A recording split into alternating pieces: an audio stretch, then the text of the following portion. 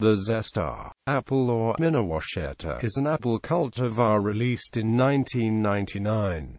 It was developed by the horticulturalists at the Minnesota Landscape Arboretum's Horticultural Resource Center at the University of Minnesota. The Minnewasheta apple is known for its earlier ripening season, ripening in late August through September, marking an earlier start to the apple growing season in Minnesota. The Minnewasheta trees were subject to cold climate testing in laboratories to ensure that the fruit is capable of growing in northern climates. Breeders of the Minnewasheta apple have been working at developing apples since breeding attempts began in 1878, and have developed at least 24 new apple cultivars, including the Harrelson, Fireside, Honey Gold, Regent, Sweet 16, Honey Crisp trademark sign, and Snow Sweet trademark sign.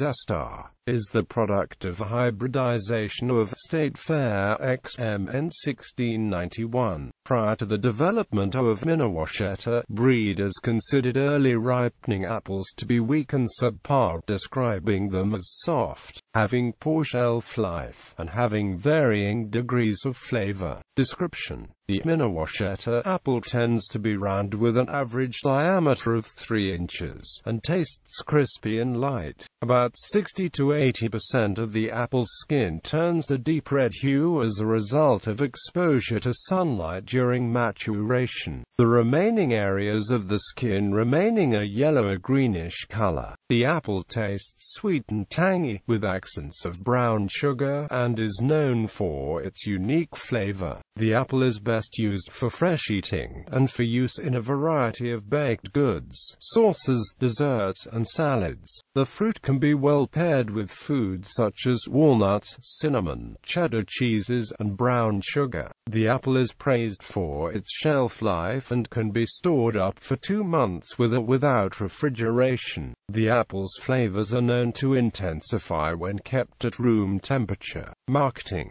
Zestar has increased the market availability for apples in the Midwest. The Zestar apple is protected under the U.S. Plant Patent Number 97120.